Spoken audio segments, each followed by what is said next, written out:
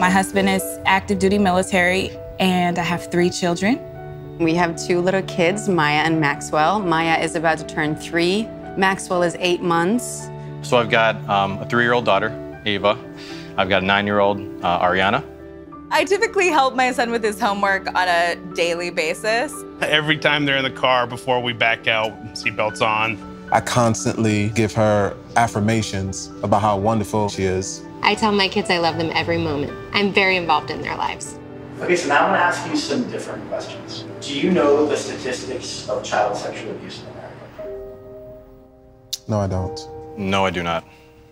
I don't think that we've actually sat down and talked about warning signs or what questions to ask or what conversation to have.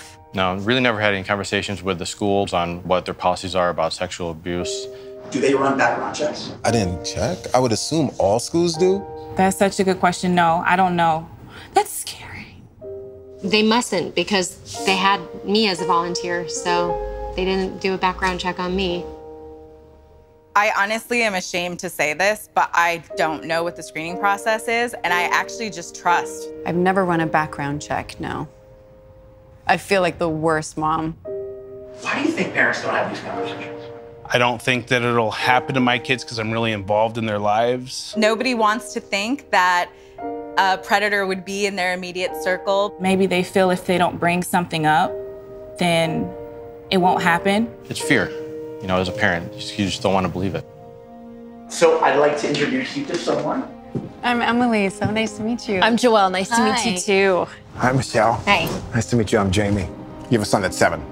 So when I was 7, was the first time I was sexually abused.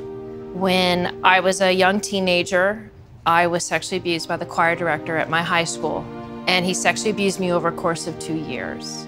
It happened again when I was 10 with somebody else for several years, under the watch of 2 parents who were all over me and loved me.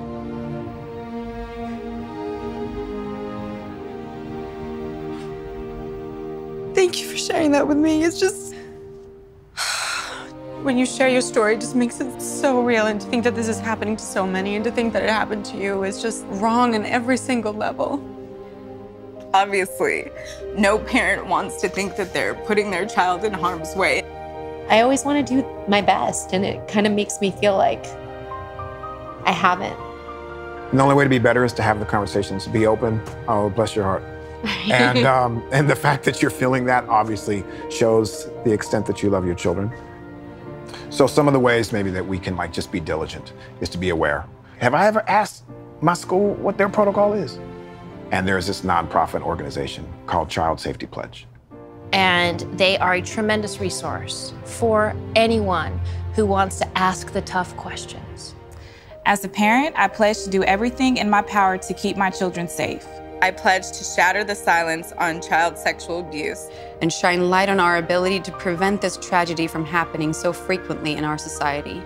I pledge to ask the tough questions And help create an environment of transparency, accountability, And safety in our youth-serving organizations. I will sign this pledge, yeah. Absolutely, I will. I'm gonna go home, talk to my wife, and have her sign this pledge. Appreciate you, bro. Thanks for sharing. Thank you so much. Thank you. Thank you.